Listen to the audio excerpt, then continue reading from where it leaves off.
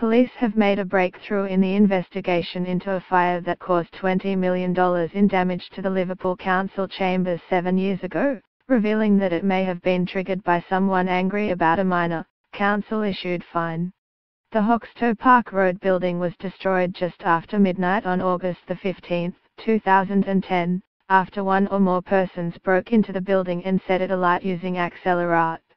Historic items were lost, including mayoral robes and a picture of former Labour Party leader Mark Latham as mayor, and more than 3,000 files were damaged, including 600 hard copy files that had not been backed up and were completely lost.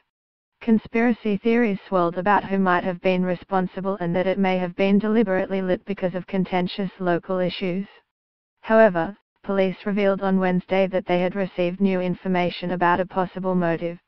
Detectives have been told the fire may have been lit following a dispute over a council-issued fine, Property Crime Squad Commander, Detective Superintendent Murray Chapman, said. We are continuing to analyze relevant records and data from around that time, but investigators believe there are people who have knowledge of the dispute but might not realize the connection to the fire. Given the extensive damage caused by the fire, we also believe there was more than one person inside the chambers that night, and likely there are others who know more than they've told police. He has urged people with information to come forward before police come knocking on their door. The breakthrough suggests that something seemingly far more minor was behind the catastrophic fire. At the time, politicians speculated that any one of several contentious local issues could be the catalyst.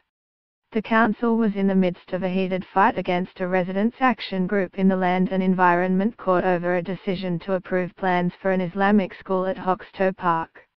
The council had also organised a public rally to protest against the federal government's proposal for an intermodal freight hub in Moorabbek, which threatened to add hundreds of trucks to the area's congested roads.